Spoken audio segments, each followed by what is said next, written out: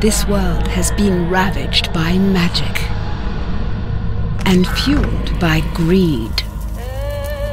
The peaks of Vellosk, once protected by Uthgard barbarians, now fall into shadow. Of the Uthgard clans, it was tribe Grey Wolf's penchant for war and prowess in battle that captured the attention of despicable Netherese warlords, an interest not easily shaken. The Netherese promised power for service. Surviving Vellosk is no small task. Even as steel shatters earth, and magic is used to break the hearts of men, the wise traveler would do well to watch for the moon and listen to the night.